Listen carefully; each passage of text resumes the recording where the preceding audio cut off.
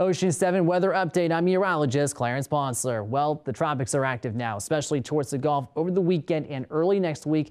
Tropical Depression 14, eventually Tropical Storm Marco. Not too much of a concern for our area, just minor impacts. It's Laura that could be the big one for our area. Look at the cone by Wednesday at 8 a.m. Eastern, 7 a.m. Central. Could threaten a landfall in eastern Jackson County. We'll keep you posted as we head towards early next week. In the meanwhile, we have a warm front lifted northward. Can spot a few storms heading into tonight. As we head deep into the weekend, especially by Sunday in advance of Laura, we might have some showers and storms that could give us about an inch of rain. Few storms early, mostly clear. Lows tonight about 73. Possible storms again on Saturday under mostly sunny skies. 88 the expected high.